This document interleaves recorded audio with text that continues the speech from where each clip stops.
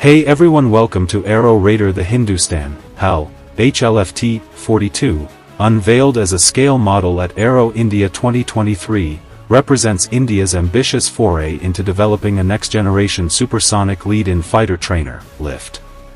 Designed to bridge the training gap between basic jet instruction and advanced fighter operations, the HLFT-42 aims to equip pilots with the skills necessary to operate sophisticated aircraft like the HAL Tejas Mk2 and the forthcoming Advanced Medium Combat Aircraft, AMCA. The HLFT-42's design pays homage to India's first indigenous jet, the HF-24 Meerut, evident in its aerodynamic profile and structural aesthetics. This modern trainer is envisioned to feature a single-engine configuration with traditional swept wings, measuring approximately 16 meters in length, 9 meters in wingspan, and 4.6 meters in height.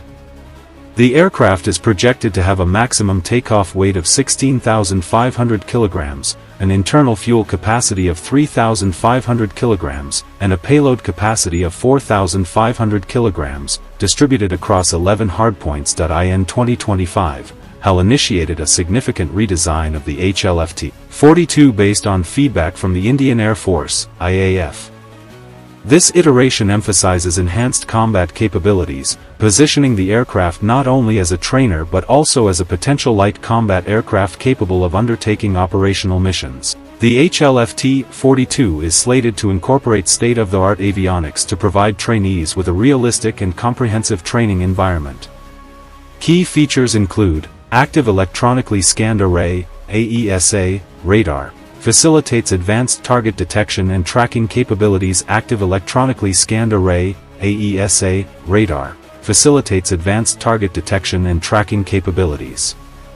Infrared Search and Track, IRST, system, enables passive detection of airborne threats without emitting detectable signals. Electronic Warfare, EW, suite, offers defensive measures against electronic threats and enhances survivability in contested environments. Fly-by-wire, FBW, control system, provides precise and responsive flight control, enhancing maneuverability and safety. To achieve its performance objectives, HAL issued a Request for Information, RFI, in 2025 for a jet engine capable of delivering 95 to 100 kilonewtons, kN, of thrust with a technical life of 6,000 hours.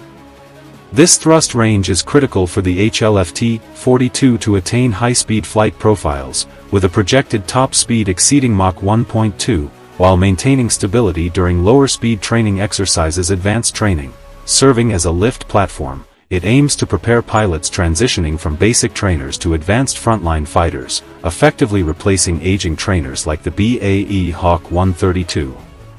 Defense News India. +4. IMR. +4. Wikipedia. +4. Combat Operations. Beyond training, the HLFT-42 is being designed with combat capabilities, enabling it to undertake operational missions. Its design includes provisions for carrying a variety of weaponry, such as beyond visual range missiles like the Astra and close combat missiles like the Osram. A notable aspect of the HLFT-42's development is its potential role as a mothership for the Combat Air Teaming System, CATS, Warrior, an unmanned combat air vehicle, UCAV. This integration aligns with contemporary trends in manned-unmanned teaming, MUMT, aiming to enhance mission capabilities and operational flexibility. As of April 2025, the HLFT-42 project is in an advanced stage of development, with HAL actively seeking suitable engine options and refining the aircraft's design based on IAF inputs. The timeline for prototype production and subsequent testing phases will depend on the finalization of design specifications and successful integration of the selected engine and avionics systems. The HLFT-42 represents a significant step forward in India's indigenous aerospace capabilities, aiming to provide a comprehensive training solution while also offering operational versatility.